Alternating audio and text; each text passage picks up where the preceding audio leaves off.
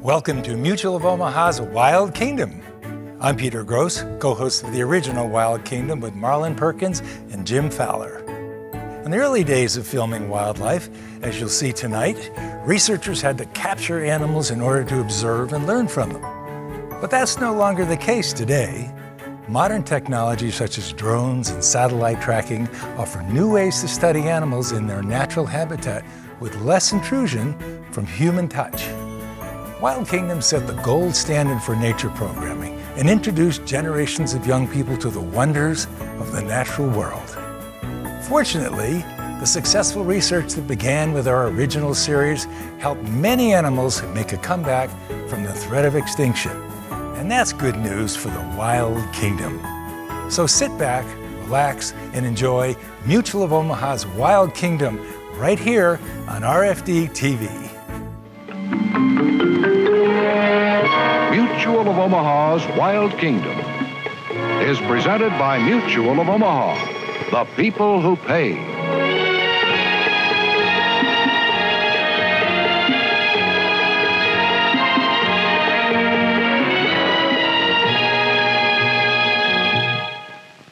Welcome to Mutual of Omaha's Wild Kingdom. A simple arrow like this is very important in helping a primitive people survive. For centuries, the Kalahari Bushmen of Africa have hunted with such arrows. They were successful because the tips were poisoned, and they were able to get very close to their game in a unique manner before shooting. Recently, we adapted these ancient hunting techniques to modern use when Tom Allen and I helped capture a young, large male eland for a zoo in Europe for breeding purposes. A primitive bow is a short-range weapon. So to get close enough to shoot, the Bushmen disguise themselves as an animal, which will not frighten the eland. They know an eland will not run when approached by a giraffe, a zebra, or an ostrich. So their disguise must be one of these animals. Tom and I quickly discovered the simple effectiveness of the centuries-old stalking technique when, here in the Kalahari Desert of Southwest Africa, we stepped backward in time and became engaged in one of the strangest and most fascinating projects we've ever encountered. A project we call Experiment of the Bushman. This Kalahari Desert's a hostile place of 200,000 square miles. But in these brushy fringe areas of Southwest Africa, many wild animals live. Trapper Wolfgang Delfs knows just where they congregate. Zebras are abundant and frequently visit the isolated water holes, often in association with eland.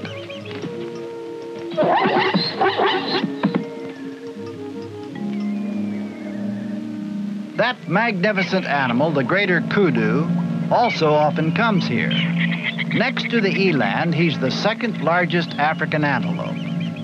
Wolfgang doesn't see any eland here at the moment, and we're not interested in capturing any of the kudus or smaller antelope that have come to drink.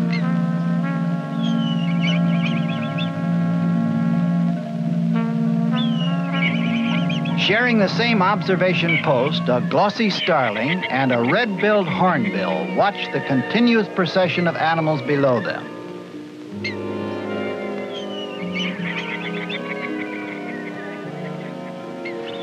The giraffe can also approach eland without alarming them.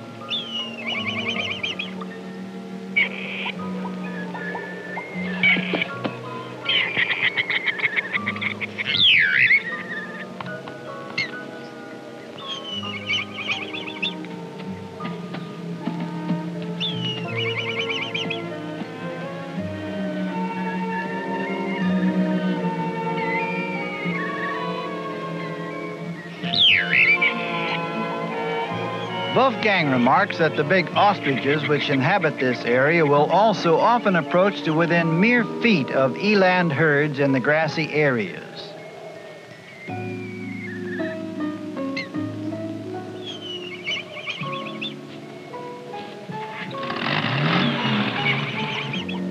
It's a long drive to the Bushman's camp, and we'll probably see some eland along the way.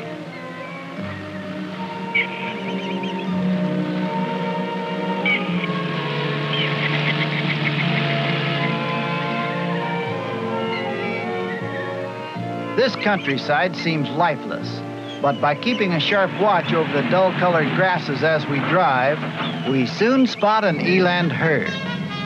They'll run if we approach any closer than this.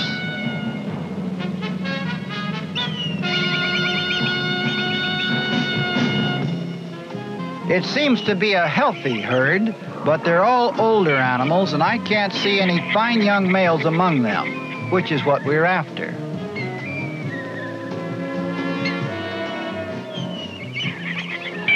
Maybe in the next herd we come across, we'll find the animal we want.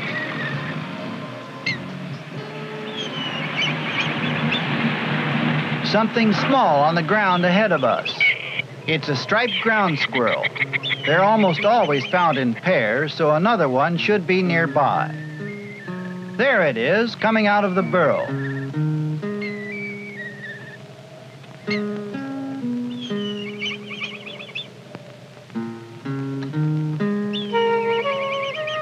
Including that tail, they're about 2.5 feet long, and they almost always stand erect to watch for enemies.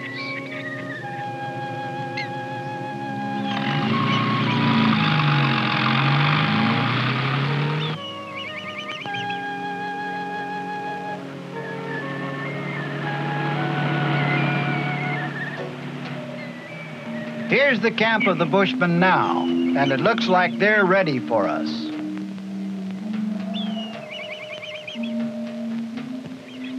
The ostrich disguises are bulky, but not terribly heavy, unless the wearer must walk a long way while stalking. Crude looking close up, they look surprisingly ostrich-like from a distance when the hunter walks through deep grasses. That's why the native hunters, who have to get within a few short yards to shoot their poisoned arrows effectively, are able to fool the eland. Wolfgang's native helpers are waiting at the prearranged place, and he tells them to follow. All we need now is to find a good herd of eland. The Bushmen told us a good-sized eland herd had been seen to the west a day ago, and so we headed out in that direction. We've driven a long way without sighting any eland, but we'll almost certainly encounter some soon.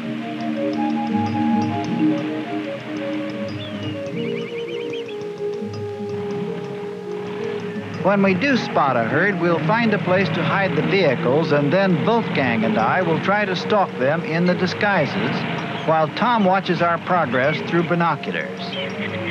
We're entering the area where the Bushmen told us eland had been feeding. Wolfgang signals for a halt because there's a herd ahead. There are several promising young males among them. We need one that is less than half grown, yet strong and healthy enough to be a fine breeding animal for the European zoo he'll be shipped to. They're not alarmed yet, so we'll get the vehicles hidden quickly.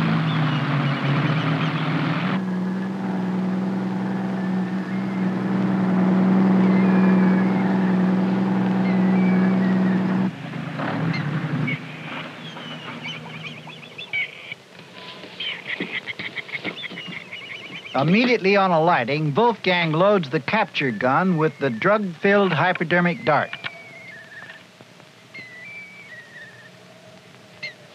Marlin and Wolfgang waste no time getting into their ostrich disguises.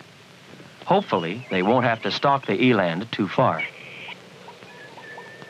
Although the disguises only weigh about 35 pounds each, the men are going to have to walk in a bent-over position that is very difficult to do for long periods in this desert heat.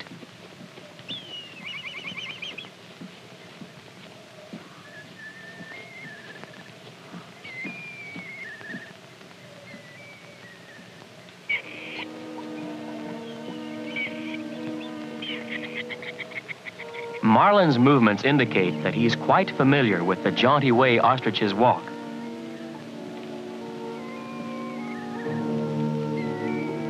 I'll keep watch and be ready to follow with the vehicles when they've darted the eland we want.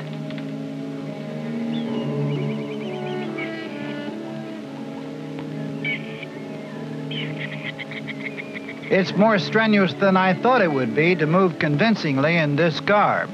But it's amazing how close we've gotten to the herd already, and they show no signs of alarm.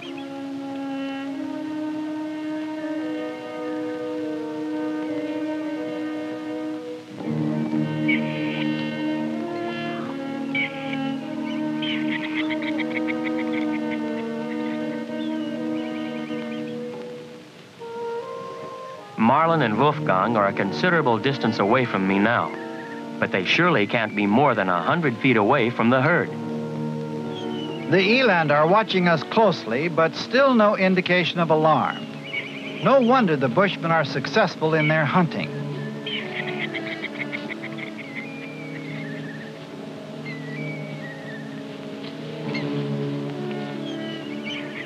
We're so close, I feel I could reach out and touch one of them. But Wolfgang has not yet decided which animal he wants. They seem to be getting a little nervous, so there's nothing to do but follow them.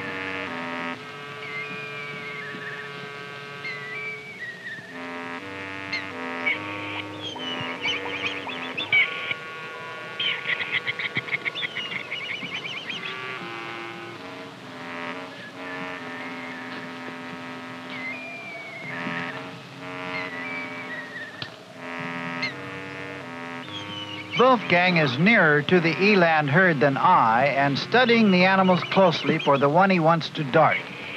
None of these fulfills his requirements yet.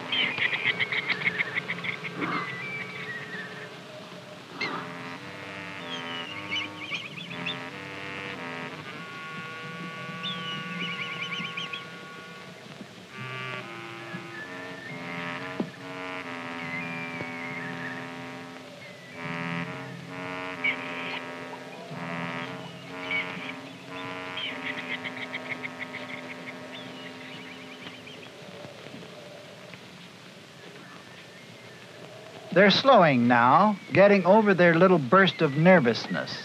Wolfgang, to be sure of placing his dart well, will wait till they stop and the one he's chosen is broadside to him. He'll probably aim his dart to strike just behind the animal's foreleg.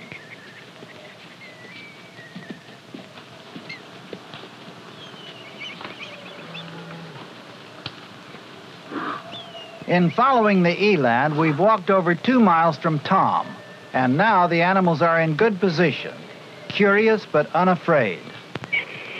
It looks like Wolfgang's found exactly the animal he wants.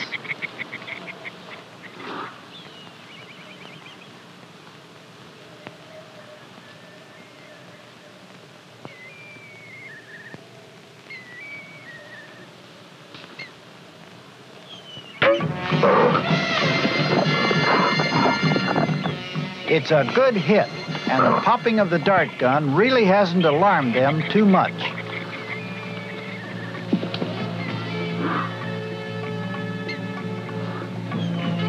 Marlin and Wolfgang will follow at a safe distance in their disguises. We'll come up slowly so as not to frighten the herd.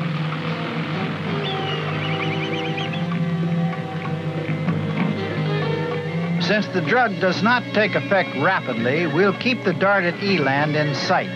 We must move carefully. If we startle the herd, it might scatter. Our animal could drop unseen and be lost. We followed the eland herd for several miles, always watching the darted male carefully for signs of the drug taking effect.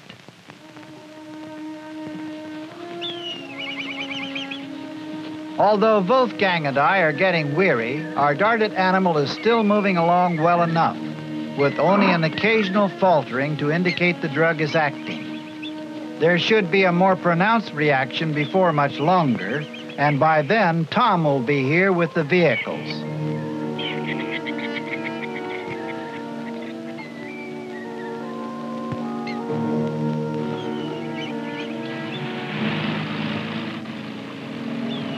We've had to take an unexpected detour because of a ravine we couldn't cross. But now we're nearing the men in their disguises.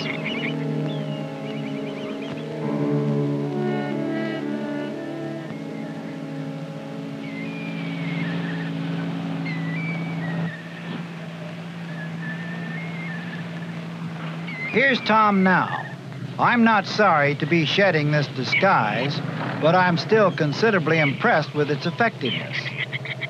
We'll have to move right along now. The darted eland has begun falling behind the rest of the herd, and he can't hold out much longer.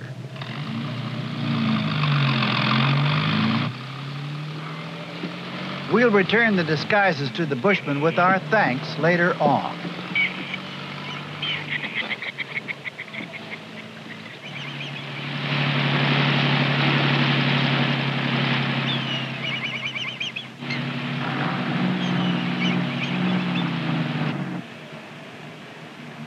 Tom has located the darted eland again, so we'd better not get any closer to the herd yet. It wouldn't take much at this point to frighten them into a panicky run, during which the drugged animal would almost certainly fall and possibly be lost. He's trailing behind right now. Wolfgang uses the minimum effective amount of drug when collecting. An overdosed animal could sicken or die. This results in a longer follow before the animal is captured, but an animal in far better condition physically when it eventually does go down. Right now, it looks like this eland has come about as far as he can.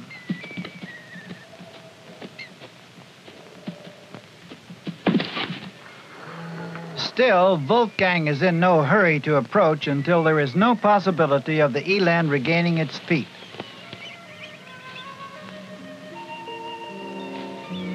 When the head begins sagging, the animal has lost all control, and it's time now to move in.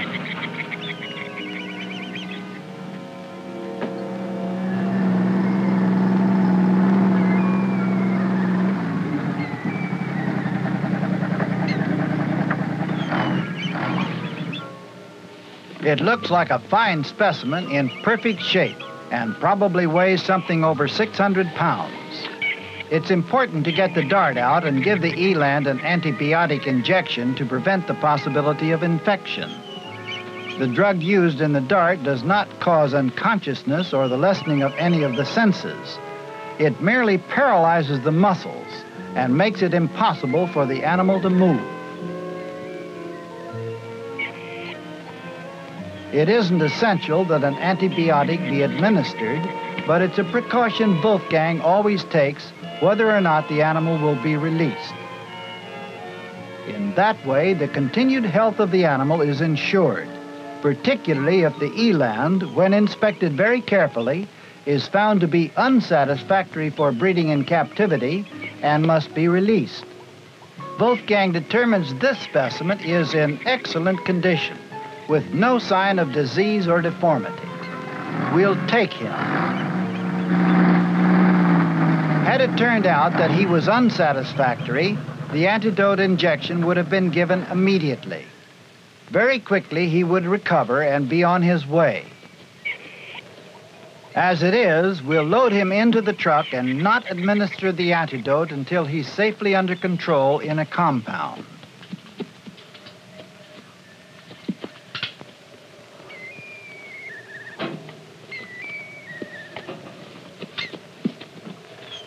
We can be thankful he's a young animal and only weighs just over 600 pounds. That's considerably less than half the weight of a full-grown eland bull.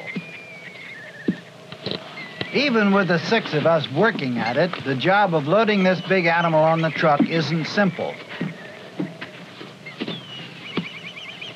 The trick is first to get the animal upright with his body off the ground.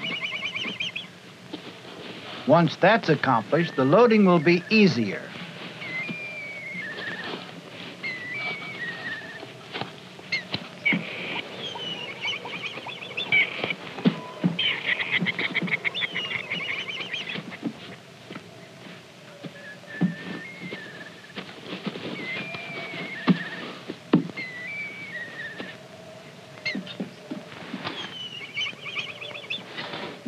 That's got it. He's in. Now we'll close the truck flaps and make sure they're well secured.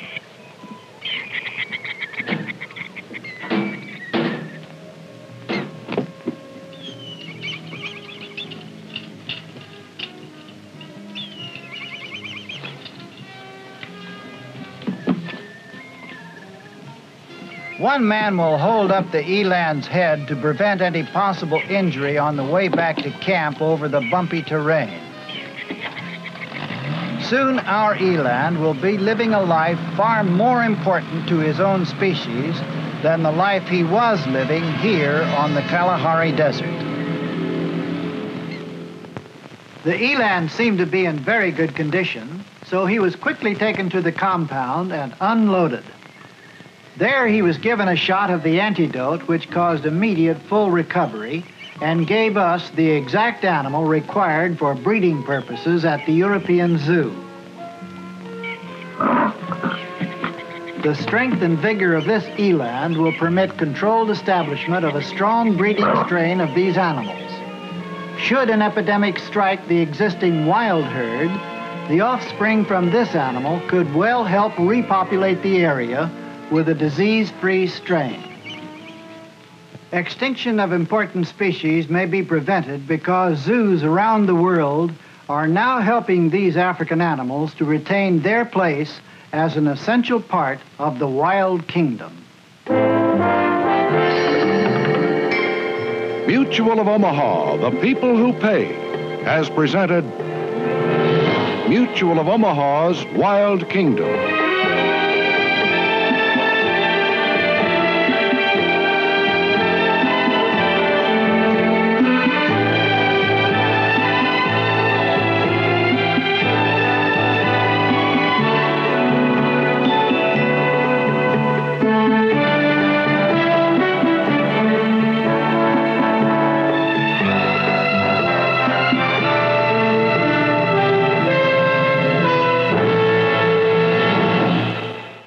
Mutual of Omaha, helping people find Medicare solutions for over 50 years. To learn more about plan options or how to protect your kingdom, contact us today. Mutual of Omaha. Protect your kingdom.